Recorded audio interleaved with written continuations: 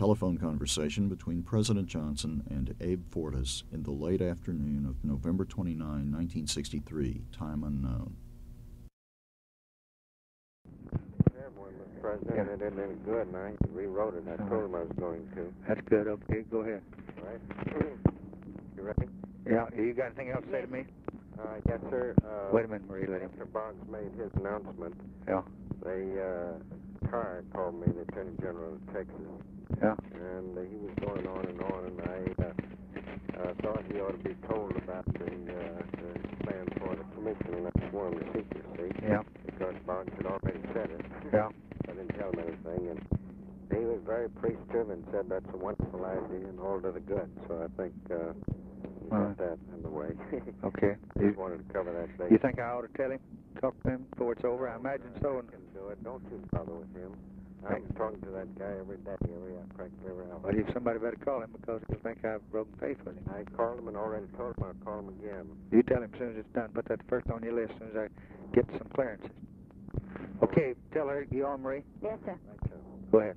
The President today announced that he was appointing a special commission, capital S, capital C,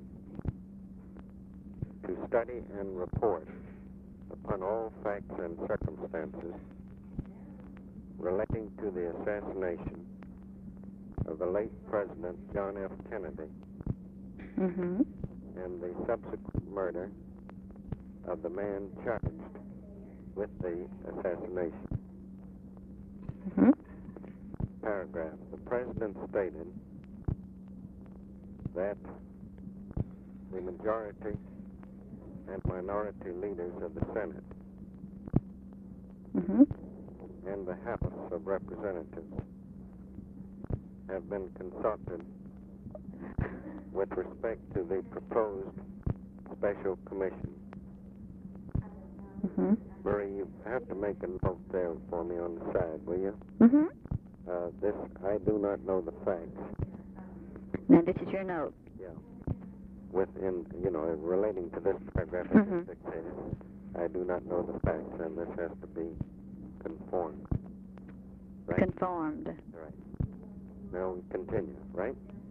All right. Paragraph. The members of the special commission are, and then leave space, because I don't know who they are. All right. In paragraph, the President stated that the special commission would be instructed to evaluate all available information concerning the subject of the inquiry. The Federal Bureau of Investigation, pursuant to an earlier directive of the President, is making a complete investigation of the facts, period. An inquiry is also scheduled by the Texas Court of Inquiry, that's capital C and I. Thank you. Convened, well, you're welcome, Tim. Convened by the Attorney General of Texas under Texas law. Paragraph. The special commission. The special commission. Will have before it all evidence uncovered by the FBI and all information available to any agency of the federal government. The Attorney General of Texas has also offered his cooperation. All federal agencies and offices are being directed to furnish services in cooperation with the Special Commission.